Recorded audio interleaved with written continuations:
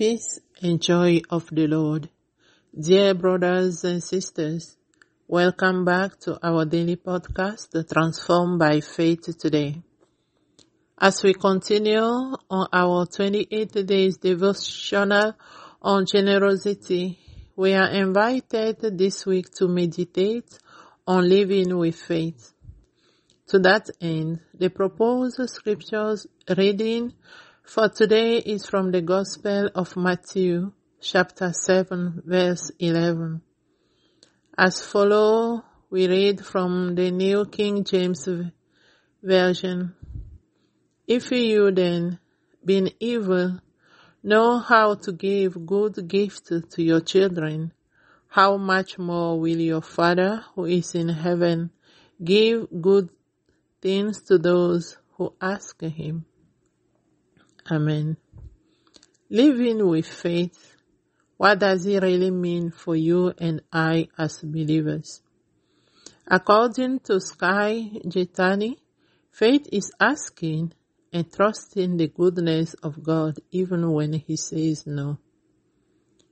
Before the thought-provoking statements we just read from the biblical text, Jesus encouraged his disciples to ask, seek, and knock. It is interesting to note that the referenced verbs in the context here are all action verbs. That led me to say that living with faith requires us to take actions. As we do, we must also recognize that our actions do not always align with what God's will is for us, in which case the outcomes of those actions we took may not be as expected. So we must learn to accept a no for an answer and be thankful when that happens. By the same token, we must be honest to say no when necessary. But we must also trust in the goodness of God to guide us and believe that he always provides for our needs. So what is the life application for today's Bible passage for us? It is my belief that believing with faith today compels you and I to take an inventory of what we are enabling those in our spheres of influence to do.